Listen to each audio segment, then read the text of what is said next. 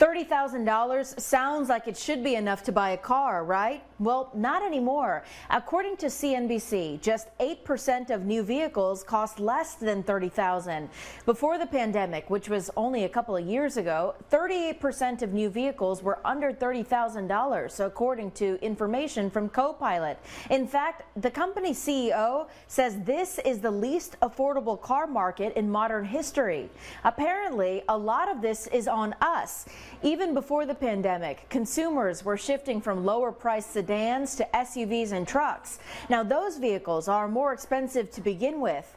Then come the upgrades: heated and cooled seats, expensive touchscreens with the latest technology, and 360-degree cameras. Dealers started filling lots with vehicles that had all the bells and whistles to meet demand. According to Edmunds, the average vehicle transaction was about $48,000 in May, and 10% of all vehicles that are sold today top $70,000 on the sticker. Are you looking for something new for under $20,000? Well, just 1/3 of 1% of new cars are available for that price. 5 years ago, it was 8%.